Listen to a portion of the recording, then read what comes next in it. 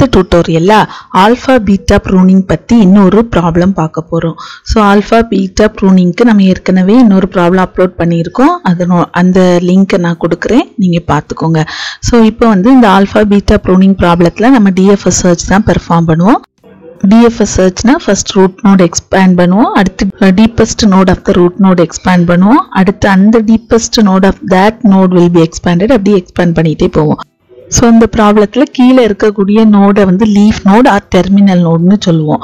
So இப்போ வந்து நம்ம மேல இருக்கக்கூடிய லெவல்ல மேக்ஸ் மார்க் பண்ணிக்கிறோம், அதுக்கு கீழ இருக்கக்கூடிய அடுத்த லெவல் மின், அடுத்து மேக்ஸ்.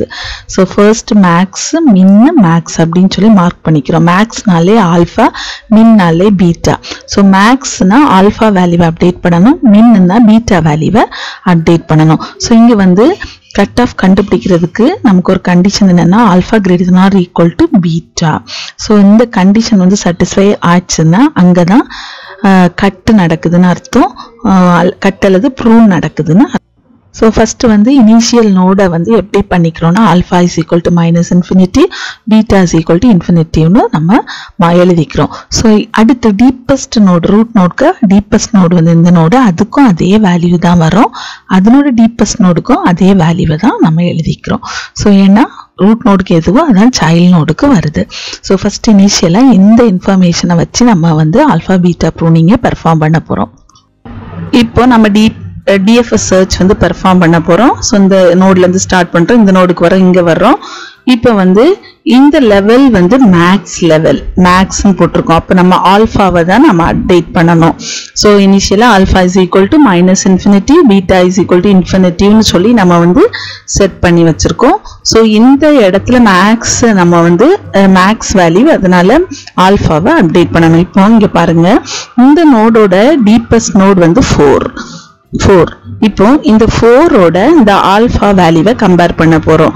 ஸோ அப்போ இங்க மேக்ஸ்னால மேக்ஸ் ஆஃப் மைனஸ் இன்ஃபினிட்டி கம்மா 4, அதுல மேக்ஸிமம் வேல்யூ வந்து 4, அதனால ஆல்பா வேல்யூ 4ன்னு அப்டேட் பண்ணிக்கிறோம்.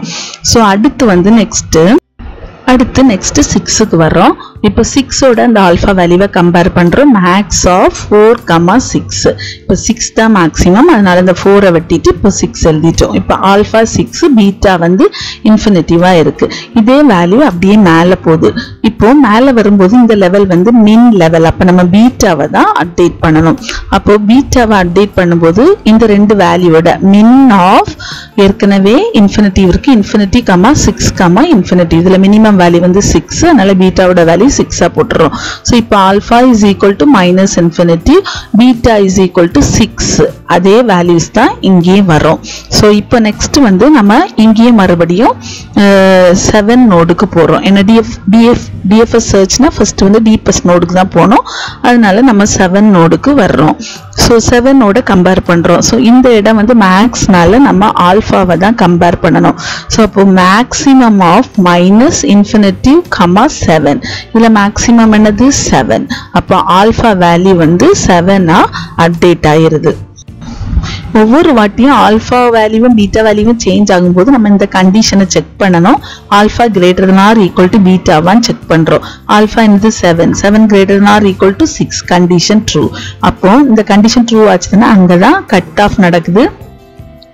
அடுத்த சைல்டுக்கு நம்ம டிராவர்ஸ் பண்ண வேண்டிய அவசியம் இல்லை, ஏன்னா அந்த இடம் வந்து கட் ஆஃப். இந்த கண்டிஷன் சாட்டிஸ்ஃபை ஆச்சுதுன்னா அந்த சட்ரியில இருக்கக்கூடிய ரிமைனிங் சைல்டு நம்ம வந்து டிராவர்ஸ் பண்ண வேண்டிய அவசியம் இல்லை, அதாவது கட் ஆஃப்க்கு 2 ஸ்லாஷ் போட்டிருக்கோம். இப்போ இதே வேல்யூ அதனோட ப்ரீவியஸ் நோடுக்கு போகுது. இந்த இடத்துல பீட்டா வேல்யூவை அப்டேட் பண்ணணும். அப்போ ஆல்பா 7, பீட்டா 6ங்கிற வேல்யூ அங்க போகுது. அப்போ மினிமம் ஆஃப் 6 கமா 7 கமா 6, அதுல மினிமம் வேல்யூ 6, அதனால பீட்டாக்கு 6 ஆயிருது. இந்த ரெண்டு வேல்யூ அதோட ரூட் நோடுக்கு போகுது. ரூட் நோட்ல வந்து மேக்ஸிமம், அதனால ஆல்பா தான் நம்ம அப்டேட் பண்ணணும். இப்போ ரூட் நோட்ல எப்படி கம்பேர் பண்ண போறோம்னா மேக்ஸிமம் ஆஃப் ஏற்கனவே ஆல்பா வேல்யூ மைனஸ் இன்ஃபினிட்டிவ்னு இருந்து மைனஸ் இன்ஃபினிட்டி கமா கீழ இருந்து போன value infinitive comma 6, maximum of minus infinity comma infinity comma 6, இதுல மேக்ஸிமம் 6 அப்டேட் பண்ணிக்கிறோம். ஆல்பா 6 பீட்டா இன்ஃபினிட்டி வேல்யூ அதுக்கு அடுத்த சப்ட்ரீக்கு வருது, அதே வேல்யூ தான் சப்ட்ரீல வருது.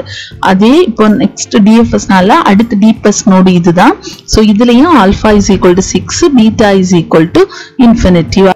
அப்படின்னு அப்டேட் பண்ணிக்கிறோம். இப்போ வந்து நம்ம இந்த லெவல் வந்து பாத்தீங்கன்னா மேக்ஸ் லெவல். அப்போ மேக்ஸ் லெவல்னா ஸோ அதனோட லீஃப் நோடு என்னது 1. ஸோ 1ஓட 6 கம்பேர் பண்ணுறோம், 6 தான் கிரேட்டர், சேஞ்ச் ஆகாது. அதே மாதிரி 6ஓட 2 கம்பேர் பண்ணுறோம், 6 தான் கிரேட்டர், அதனால சேஞ்ச் ஆகுது. இப்போ ஆல்ஃபா 6 பீட்டா இன்ஃபினிட்டி அது அப்படியே மேலே போகுது. மேலே போகும்போது மேலே பார்த்தீங்கன்னா அந்த லெவல் வந்து மின் லெவல். அப்போ பீட்டாவை தான் அப்டேட் பண்ணணும். அப்போ மினிமம் ஆஃப் பீட்டா வேல்யூ என்னது infinitive comma alpha value 6 comma infinitive.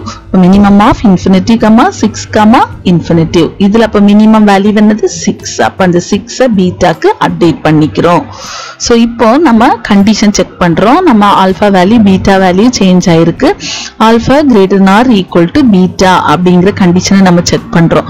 So S condition true. ஏன்னா 6 greater or equal to 6 condition true ஆனால் ஈக்குவல் டு இருக்கிறனால அந்த இடத்துல கட் ஆஃப் நடக்குது. இனிமே நம்ம இந்த ரிமைனிங் சப்ட்ரீக்கு டிராவல்ஸ் பண்ணணும்னு அவசியம் இல்லை. அப்படின்னா டிஎஃப்எஸ் சர்ச்சை பெர்ஃபார்ம் பண்ணணும்னு அவசியம் இல்லை. இப்போ alpha is equal to 6 beta is equal to 6ங்கிற value ரூட்டுக்கு போகுது. ரூட்டுக்கு போகும்போது மேல வந்து மேக்ஸிமம் நோடு. அப்போ ஆல்ஃபா வேல்யூவை சேஞ்ச் பண்ணணும். அப்போ இங்க ஏற்கனவே மேக்ஸிமம் ஆஃப் வேல்யூ 6 தான் இருக்கு. 6,6,6னா நமக்கு ஆல்ஃபா வேல்யூ சேஞ்ச் ஆகாது, 6ஆ தான் இருக்கும். இப்போ ரூட்ல இருக்கக்கூடிய வேல்யூவை இந்த நோடுக்கு எழுதிக்கிறோம். Alpha is equal to 6 beta is equal to இன்ஃபினிட்டின்னு எழுதிக்கிறோம். இப்போ இந்த ரெண்டு வேல்யூவும் அதனோட நெக்ஸ்ட் டீப்பஸ்ட் நோடு இந்த லெஃப்ட்ல இருக்கக்கூடிய நோடுக்கு அப்படியே நம்ம எழுதிக்கிறோம். அடுத்து இந்த நோடோட டீப்பஸ்ட் நோட் என்னன்னு பாத்தீங்கன்னா 8. இப்போ இந்த 8ஓட நம்ம இது மேக்ஸிமம்னால ஆல்ஃபாவை கம்பேர் பண்றோம். மேக்ஸிமம் ஆஃப் 6,8 அது வந்து 8 தான் கிரேட்டர், அதனால 8 எழுதிக்கிறோம். அடுத்து இந்த 8ஓட இந்த 1 கம்பேர் பண்றோம். மேக்ஸிமம் ஆஃப் 8,1ல மேக்ஸிமம் வந்து 8 தான், அது அப்படியே எழுதிக்கிறோம். இப்போ இந்த ரெண்டு வேல்யூவை மேல மூவ் ஆகுது. மேல வந்து மினிமம்னால பீட்டா தான் அப்டேட் பண்ணணும். இப்போ minimum of infinitive comma 8 comma infinitive இதுல வந்து மினிமம் வந்து 8, அதனால 8 அப்டேட் பண்ணிக்கிறோம். இப்போ இந்த ரெண்டு வேல்யூவும் அதனோட டீப்பஸ்ட் நோடுக்கு வருது.